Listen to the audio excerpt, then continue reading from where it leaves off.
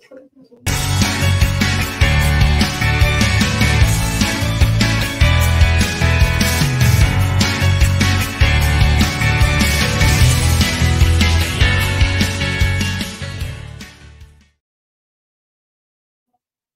and welcome to Glasgow Rangers Nation with me, your host Owen, the channel that brings you your team every single day, guys.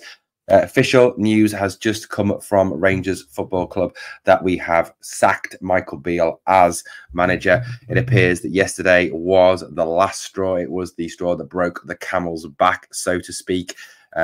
News has now emerged that the board have finally taken action. They have finally shown the backbone required and pulled the trigger.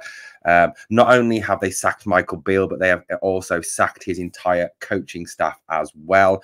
Neil Banfield, Damien Matthew, Harry Watling and Jack Adey are all out as well. Quite clearly, the board are unhappy with the whole coaching staff, the whole approach taken by this coaching staff in terms of leading this team forward. It's been an utter disaster this season. 3 defeats already in 7 Premiership games. Performances that have shown no style, no identity, no tactics, just absolutely nothing. A recruitment that has been far below the acceptable standards, with only Jack Butland being a good signing. Rangers currently are sitting in 3rd place in the SPFL, 3 points behind St Mirren and 7 points already behind Celtic. There was a huge target of getting to the Champions League. Beale couldn't deliver that. He's put us in a situation where he has lost to Celtic yet again. He has never beaten Celtic when it matters. This is a decision that the board have taken, and it is the correct decision the board have taken. Thank goodness he is now finally gone.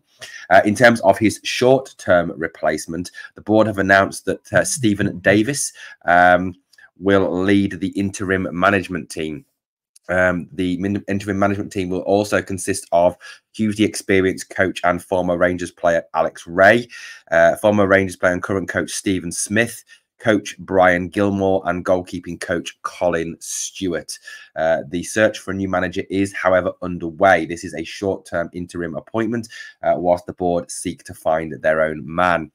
Chairman John Bennett stated that, "I'd like to thank Michael for his dedicated work since he rejoined the club as manager last November. It is clear that results have fallen well short of the board's and Michael's and our supporters' expectations.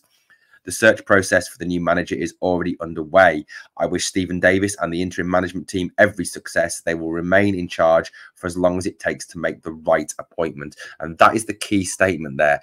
This is, this is the key point here, the right appointment. This is an absolutely critical appointment for Rangers. They have to get this right. If they don't get this right, again, it's going to set us back even further.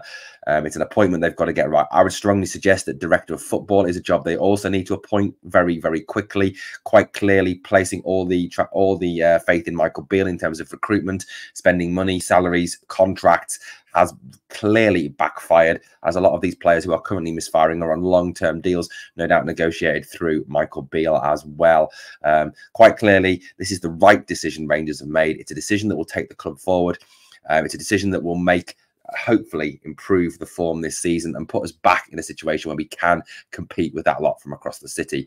Guys, we'll be back obviously with more news in the morning, a bit more detailed look at this, but I want to just get that news out to you. Michael Beale is gone. Stephen Davis takes over in the interim. As always, guys, 2 things I need you to do for me. Number 1, smash the like, and number 2, as always, remember, we are the people.